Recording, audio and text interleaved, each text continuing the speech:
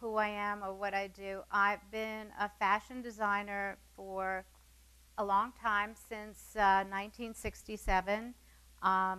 I was inspired to be a fashion designer after having many tearful appointments for or job interviews, and realizing that my dream of what I wanted to do wasn't going to come true. So I decided to get a job at an airline so I could travel, not as a stewardess, but in their office. And I was in a great place because at my desk was a computer, and it was called a UNIVAC. And I'd studied only art. I wanted to be a painter. My mother discussed that with me every day and told me how inappropriate it would be to find a way to pay rent and still want to be a painter. So I thought, okay, here's a computer. I swore I would never learn how to type, because every day she told me I had to learn how to type so I could become a secretary and earn a living and pay rent. So I wouldn't learn how to type, and here I am pretending I know what I'm doing at this airline, and at a computer no less. And at the time they were very revolutionary. They were used in the airline industry, which at the time was kind of like Apple. And I worked there for 4 years. And I traveled to London during that time, which is, in the 60s, no other place to be. And so I found my calling and found that was a way I could express the artistic side of my personality. But I also learned how to use a computer and what a computer could bring to me and to everyone, and how communication could just be sent to so many people instantly, and what an incredible piece of technology this was. Fast forward, it's the 90s, and now website. I can have a website, so I'm so excited about it. I set up the website so people could see my designs. I could communicate directly to you, not through interpreters like department stores. And maybe 3 or 4 other people came to look at my website because there wasn't that much traffic at the time. But I was very excited about the opportunity of communicating again directly to the consumer. And then fast forward, September 2008. Technology had been infiltrating all of our lives, and I'm going to tell you my experience and what I've been doing, only to tell you what I've been doing, not to tell you that this is the way people should live or what you should do, but only to say this is how I used my imagination to try to reinvent myself in this new world where technology, this little thing and all of the technology around us, has taken our lives, turned everyone upside down. We love it, but it's also threatened who we are and how we do everything in our lives. It's changed all of our businesses. We're talking about our websites and what we're doing. Half of the people in this room remember when you were using typewriters only. We talked about it today. So this piece of machinery is kind of the enemy and the friend. And then the economy, all of a sudden, here we are, there's a crisis.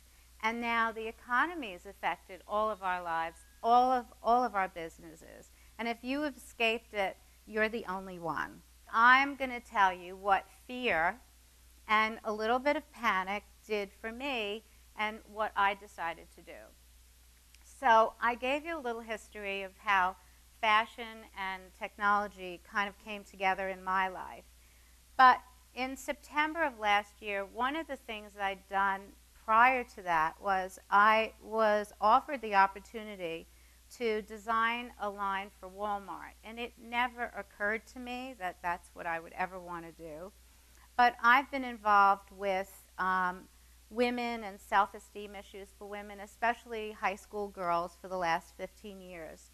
And I see a lot of parents don't go to parent-teacher conferences because they just feel that they look so bad, that they're dressed so poorly, that they're embarrassed to go to talk to the teacher. And I've heard so many stories like that, and also knowing the girls, that the way people look really affects their self-esteem and what they're able to do. So this was a chance for me to address a customer who had no connection to Norma Kamali at all, or ever thought she would buy anything from Norma Kamali.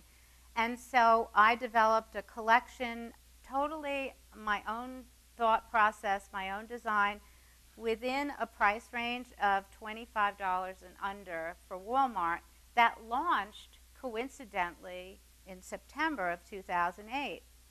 And I wasn't sure if that was going to be a good thing or a bad thing, but it turned out to be a good thing.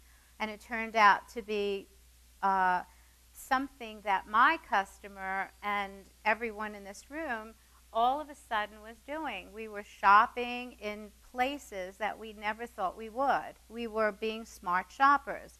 We were negotiating. We were looking at the value, price value, for everything we buy.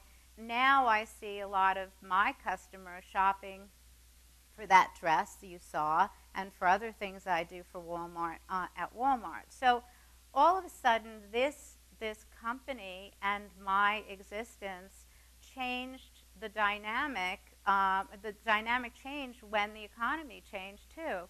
And it became more important that I address this collection. So that was a good thing.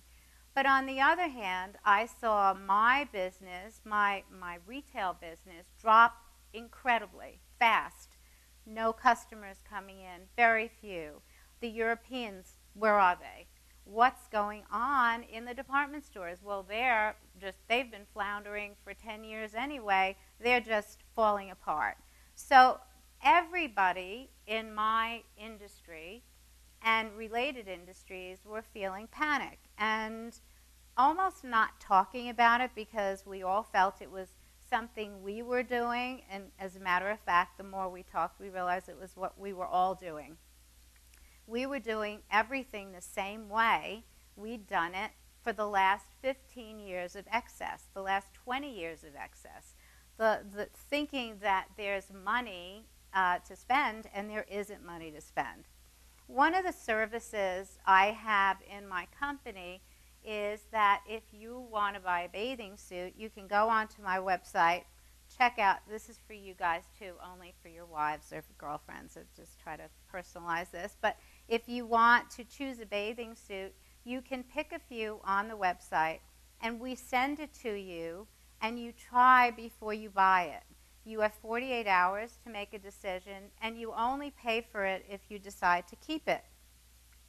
Well, this has been a part of the business that's been doing well, but all of a sudden we saw that go right up. More and more people were going online, using that service, and feeling more comfortable actually to shop online than to come into the store.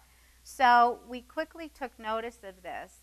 And then one of our try before you buy customers told us that she tried on a swimsuit, she Skyped her friend in Vermont and her other friend in Mexico. They both gave her a thumbs up, and she bought the suit, and her friend in Vermont bought the suit too. I said, okay, we have two things here. We're gonna really build up this business. We're gonna look at everything that's online. We're gonna take a look at opportunities, and we are going to Skype everyone. So if you're trying a swimsuit on at home, we can Skype with you and help you not only try that swimsuit, but maybe you have a skirt in your closet to go with it to maximize the opportunity of that one purchase. We can personalize this. We can create, like you just heard, a conversation with you that's more personal than just this technology. So that started to generate more interest and more energy in what we were doing.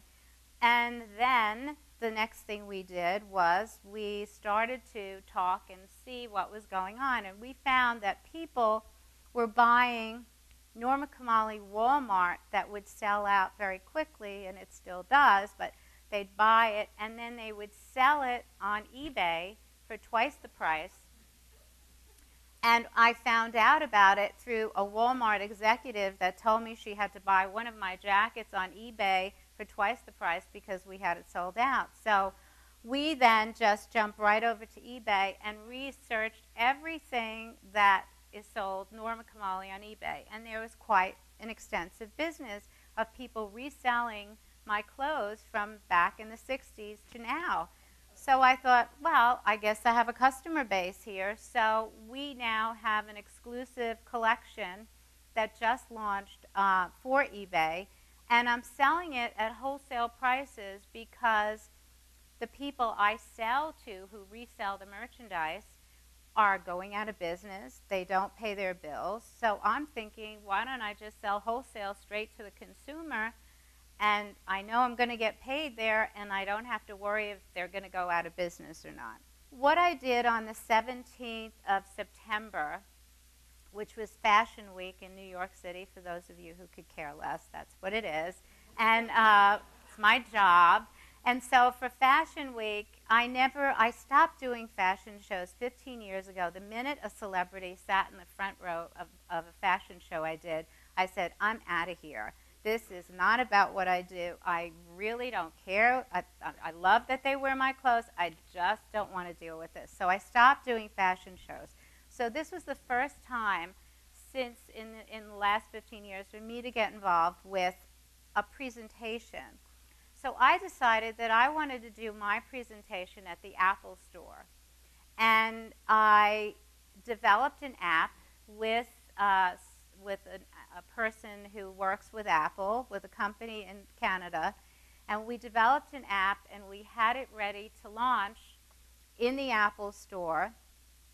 And I was also able to launch some other new technology, like some of the things I'm going to show you at that presentation. And one of the things that I wanted to do was to also say to the fashion industry, we have to change what we're doing. This information, the minute there's a fashion show, at the fashion shows, people are doing this. They're doing this, and then it goes on YouTube and everywhere else. So everyone in this room who may not have ever been to a fashion show can now be in the front row with Anna Wintour. And so you all can see everything the same time this very elite group used to see it. So I thought at my presentation what I would like to do is have the presentation of all the technology in the Apple Store, and then outside of the Apple Store I had 45 girls, each in a different part of my collection, 15 in the designer collection, 15 in the eBay collection that we were just launching, and 15 in the Walmart collection.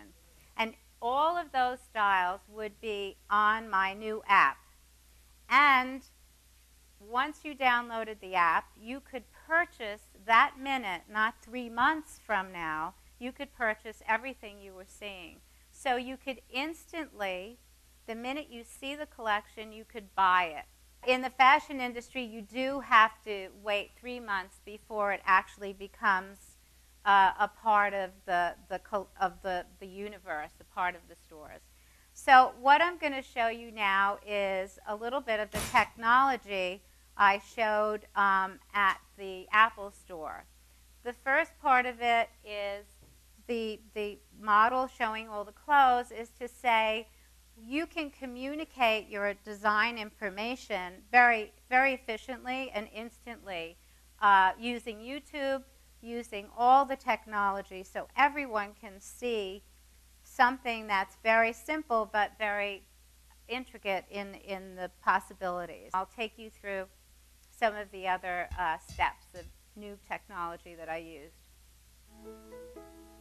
This is my app, and I love it. And please download it and give me 5 stars, please, even if you don't mean it. I want a good rating to get.